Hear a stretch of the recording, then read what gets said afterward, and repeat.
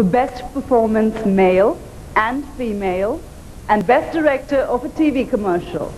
The jury for this special category comprised of eminent filmmakers Subhash Ghai, Mahesh Bhatt and Govind Nihalani.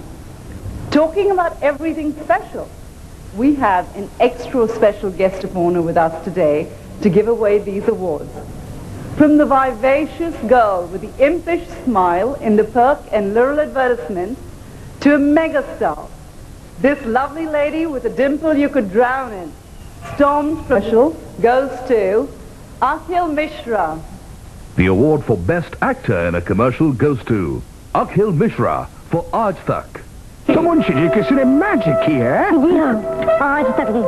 जब से हमारी विरोधी कंपनियों ने आज तक में इश्तिहार देना शुरू किया, इनकी बिक्री बढ़ती चली गई और हमारा मुनाफा घटता चला गया।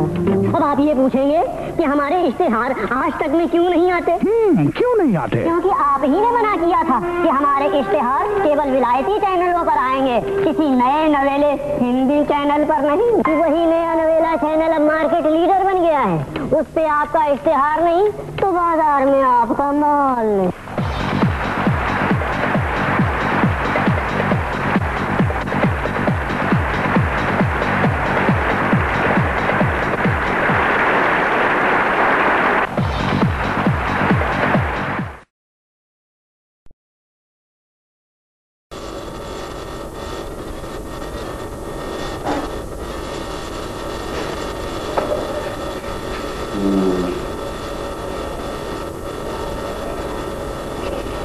रात मादा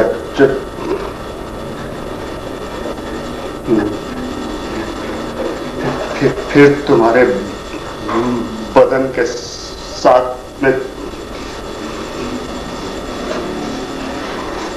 बहुत अच्छा आदमी है वो, जिसने उसको साले को खत्म कर दिया। बहुत अच्छा आदमी है वो। अरे भगवान उसकी आत्मा को अशांति दे।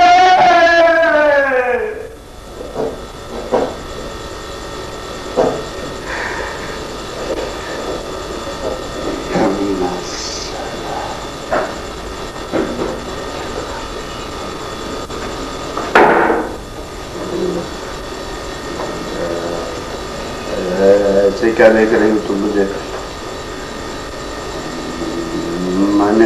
मैंने कुछ नहीं किया।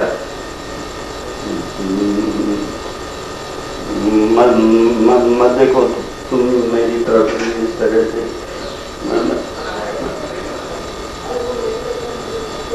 क्या करता मैं? क्या करता मैं? उसे मारने के अलावा मेरे पास कोई दूसरा चारा था?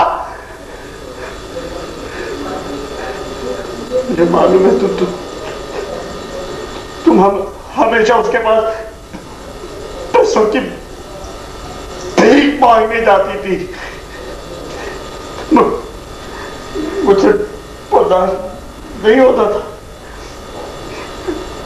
कल तुमने कहा कि तुम्हारी बहन की तबीयत खराब है। मुझे लगा कि तुम बहाना बना रही हो। तुम चली गई तो मैं पागल हो गया। मैं एक पिंजरे में बंद शेर की तरह से कभी इधर से कभी इधर, कभी इधर से कभी इधर, कभी इधर, कभी मैं कुछ नहीं समझ में आया मुझे। मैंने अपना ध्यान म्यूजिक में लगाया। मैंने किताब पढ़ने की कोशिश नहीं हुआ मुझसे। मैंने टैक्सी पकड़ी और सीधा जो है ना उसके घर की तरफ मैं भागा।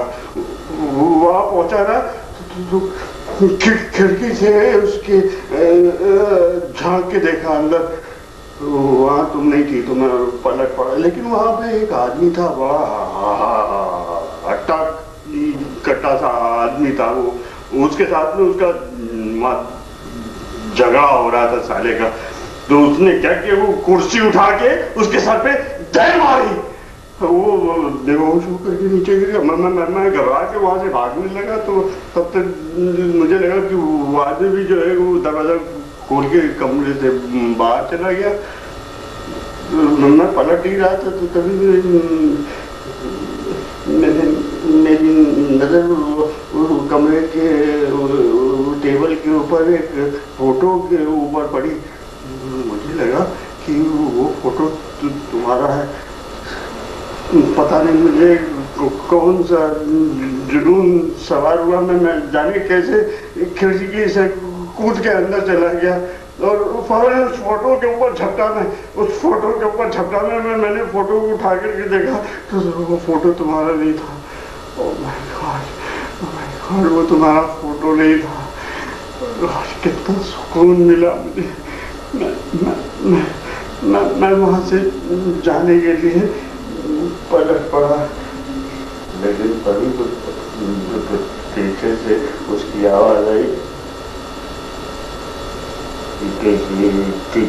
क्यों आए हो यहाँ तुम? मैं एकदम से घबरा गया, मेरी कुछ समझ में नहीं आया। मेरे मुंह से निकल गया कि अभी थोड़ी देर पहले रोमा आई होगी, हम लोगों को थोड़े और पैसों की जरूरत थी तो वो इतने वैसी अंदाज से बोला, और कितना पैसा चाहिए तुम्हें? गॉड, उसकी आंखों में जो वहशत थी ना, उसे देख के